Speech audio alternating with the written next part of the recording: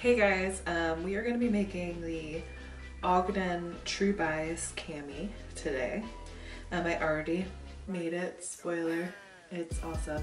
I know I just used Rifle Paper Company fabric, but it's really cute. So I will say that I am in the top of the size range for this. I fit into the largest size of this pattern. I did have to do a lot of adjustments to get it to fit. I had to do a full bust adjustment, and then I had to add a dart because it was not fitting right. And I was trying not to add a dart because I wanted it to be simple and kind of, you know, invoke the original, but sometimes you gotta add a dart. And if you have big boobs, chances are more likely you're going to have to add a dart. Now, if I was in, you know, if there was a size above the size that I made, I might have made that versus adding a dart. But I also did a swayback adjustment, did some other fitting stuff, and I will show you exactly what I'm doing when I do that. But I think it turned out okay. It's not my favorite. This fabric was kind of expensive, so I'm a little bummed that it's not my favorite. I normally have pretty good luck with True Bias patterns, but I just think that you can't go as shapeless as this pattern is, at least how I would want it to look, without having a bust dart. So that was kind of a bummer. I did it all basically according to the directions, but I did a tiny little hand stitch rolled hem just because I didn't want it to be any shorter than it really was. But yeah, if you don't have to do all the fitting stuff that I did, and even quicker if you don't have to sew a bust dart.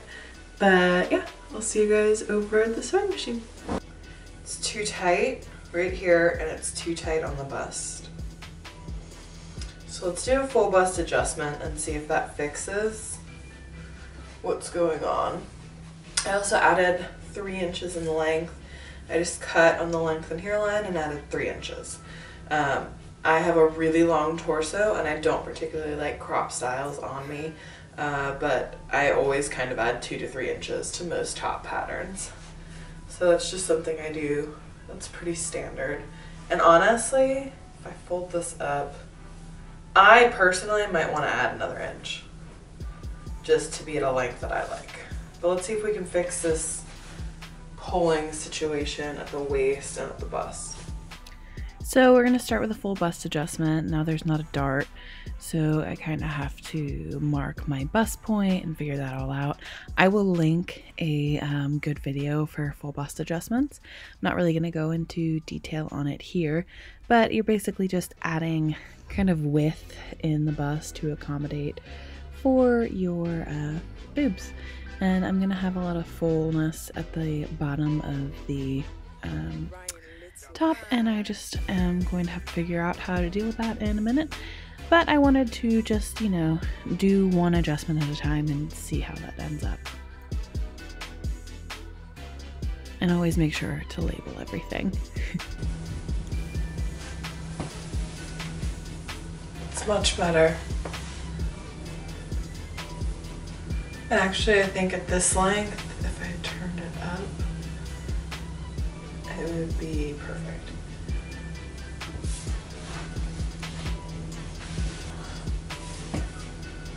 So what is going on here?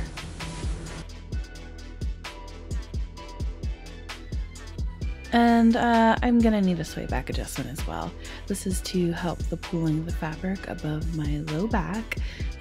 This one's pretty easy, so I basically just pinned out the amount of fabric until it kind of sit better or right, and I'm going to hinge this pattern piece so that the hinge is on the very outermost seam, and I'm going to mark how much fabric I took out and just kind of tape it and go from there. You can true that line a little bit, but I just kind of eyeball it when I cut it out. And here you can see that it is much better and it fits much better. I could probably use a broad back adjustment, but I'm sick of fitting at this point. I don't love the tenting going on, so I think we're gonna have to add a dart. I was trying to avoid it because I wanted it to be a lazy quick sew, but it's always the simplest stuff that I find I need the most work on my body. Here's a little before and after so you can see what the two adjustments I did, what kind of difference they made. It definitely looks like it fits a little better. So for the dart, since I already did the full bust adjustment, I will be just marking my bust point and creating the dart. I did it on my muslin beforehand and it seemed to work out okay, so I just kind of eyeballed it on the pattern. And because we're adding the bust dart, we're going to need to add length back to the hem on the front piece. I just kind of matched them up and added my length back there. Very technical, lots of tape. So you can see that fits much flatter in the front. It's not a perfect fit, but there's perfect and there's good enough. Like I said, the back's got some issues, but we'll save that for another day. I am going to cut this out of my pattern. I like cutting my patterns out with a rotary cutter on my cutting mat. I also use my own pattern weights. Make sure you to mark your busts if you are doing a bust art. But I make my own pattern weights out of rice and scrap fabric. So if you're interested in seeing how I create those, or just a fun little time killer stash buster project, I can create a video. Just let me know and I would be happy to do that. Here's my little self-drafted facing pieces. We run into a little problem with those later, but I will save that for when we get to it. And I'm looking at this fabric and I'm honestly still kind of bummed that I'm not more in love with the finished product, but it is what it is. You live, you learn. So we are going to stay stitch the neckline, which basically means to put a line of straight stitching on anything that is bias cut, so anything cut on an angle so that it doesn't stretch out.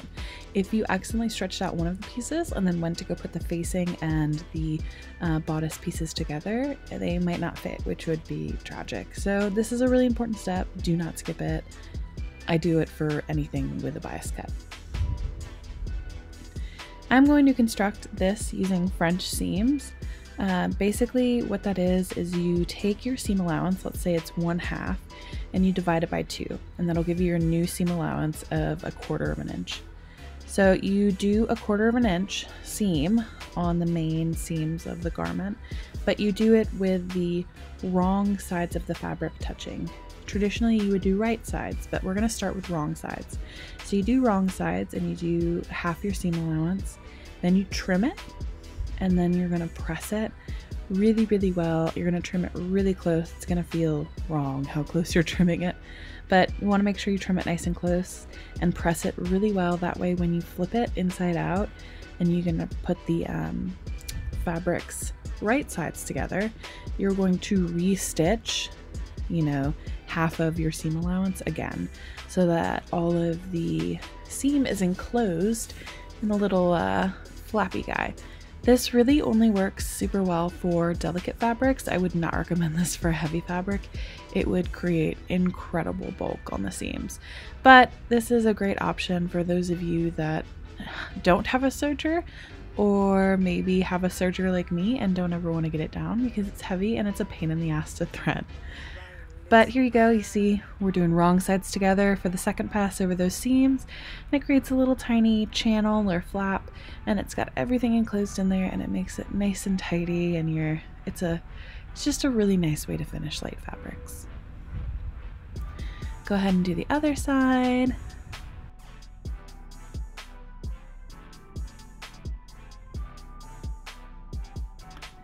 Make sure to sew and press your bust darts if you add them. If not, don't do it, obviously.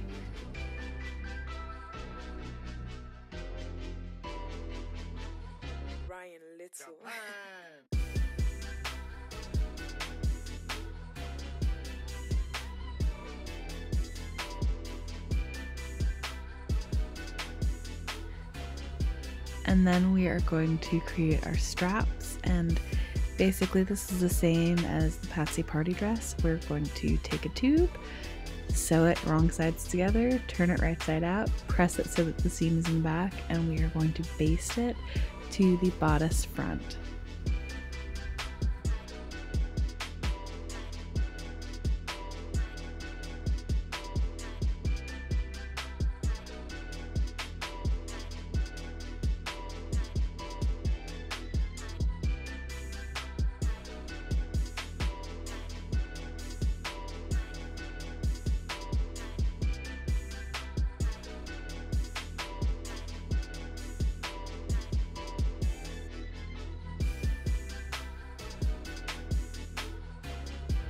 Now the lining I'm not gonna sew with French seams just because I'm gonna tack it down and you're not really gonna see it anyways, so I'm not super worried.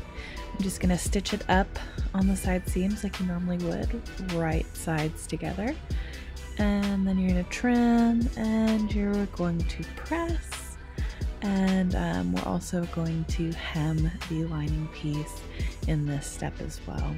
It's much easier to hem it before you attach it. And you can see my little snafu. I didn't accommodate the extra length for my bust dart and my lining, so my lining is just extra short, but it's fine. Because it's short though, I didn't want to press it up more than once. So I pressed it up once, and it's the tiniest of tiny hems, and then I'm just gonna do a really, really tiny edge stitch really close to the edge so that it just makes it look nice enough, but again, you're not gonna see it once I tack it down.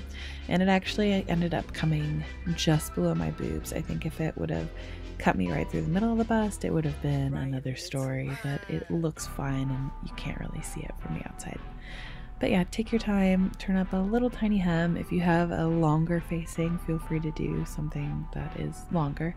But I just used a straight stitch and straight stitched it all the way around. And then you're gonna pin the bodice and lining wrong sides together, and we're gonna, stitch at the neckline. And I actually forgot to film that part, but you are going to make sure that your straps are in the middle of the sandwich and that they're not going to get tangled and caught up in the seam anywhere. You're going to stitch all the way around except the back openings. You can kind of see where the dotted line is where you stitch.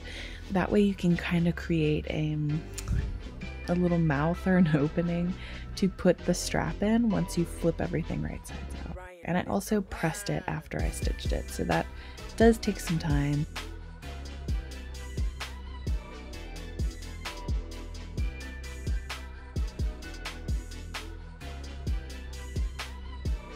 And I kind of used my seam ripper to shove the strap in there to make sure it was nice and straight.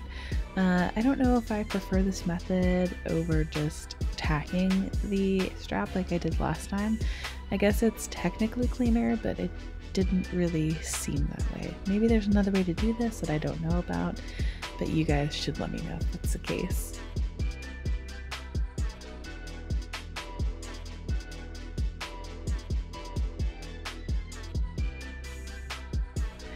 Here I'm hand tacking the side seams together so that the facing doesn't come up.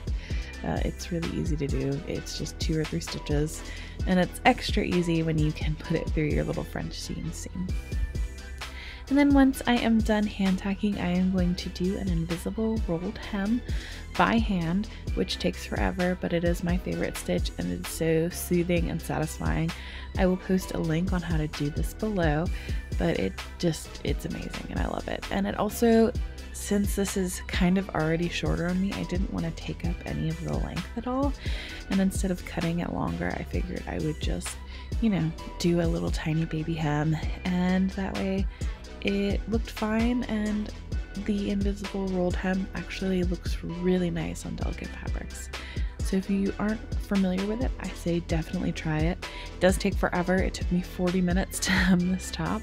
So definitely put on some YouTube videos and just go to town and have some fun. Overall, as I've discussed before, I like this top. It's not my favorite thing I've ever done. I definitely could have used a broad back adjustment, but like I said, I just got so frustrated with fitting that I was over it by the time that happened.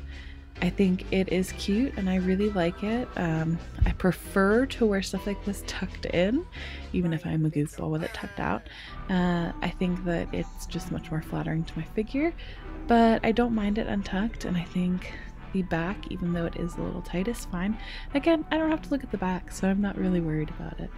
Thank you so much for joining me. Please like, comment, and subscribe.